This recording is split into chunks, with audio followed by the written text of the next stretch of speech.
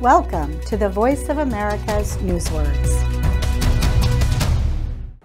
In Uganda, officials have placed thousands of cameras throughout the country.